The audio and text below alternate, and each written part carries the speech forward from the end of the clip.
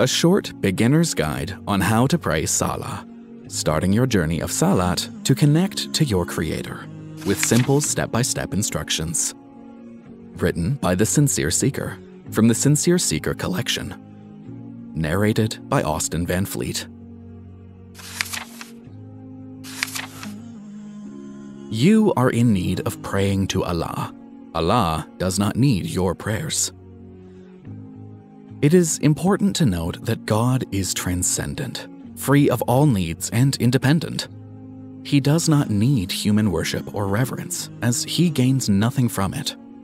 Muslims do not pray or worship God for God's sake.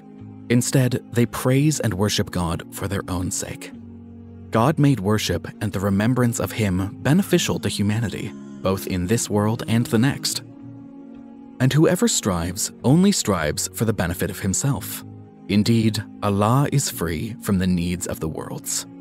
Quran, chapter 29, verse 6.